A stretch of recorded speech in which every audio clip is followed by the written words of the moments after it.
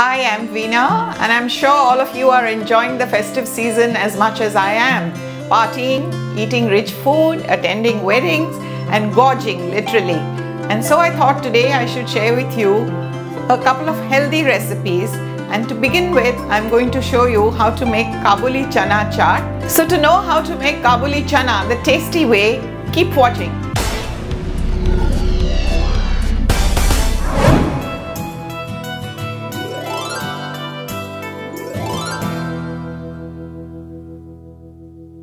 Today we are going to make Kabuli Chana Chaat, and let's look at the ingredients that go into making it. 1 bowl of Kabuli Chana. This is how the dry chana looks like.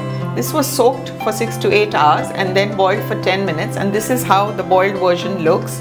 1 medium-sized onion finely chopped, 1 medium-sized potato boiled, peeled and chopped into small pieces, 1 tomato cut into small pieces, 1 teaspoon of chaat masala, half a teaspoon of red chili powder, half teaspoon of jeera powder, salt to taste, 1-inch piece of ginger finely chopped, 2 green chilies finely chopped, a few coriander leaves, juice of lemon to taste, tomato slices and capsicum slices for the decoration or garnish. I'm first going to put in the boiled Kabuli chana into this bowl, boiled potato, chopped onion. Now that I've put the basic ingredients of chana, onion and potato, I'm going to add the flavoring and spices. So I'll begin with putting the ginger, then the green chilies, half a teaspoon of jeera powder, half teaspoon of red chili powder, 1 teaspoon of chaat masala and salt to taste.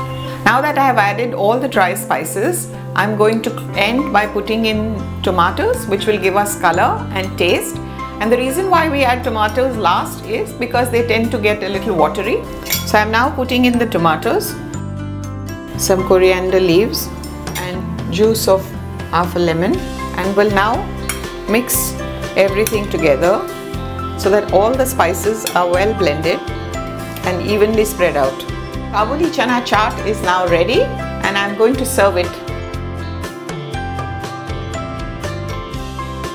I'm now going to garnish with our capsicum slices and tomatoes.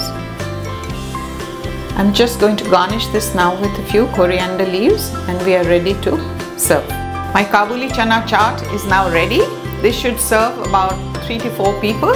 If you enjoy it, please subscribe to India Food Network, and if you have any feedback or comments to share, please write in to me.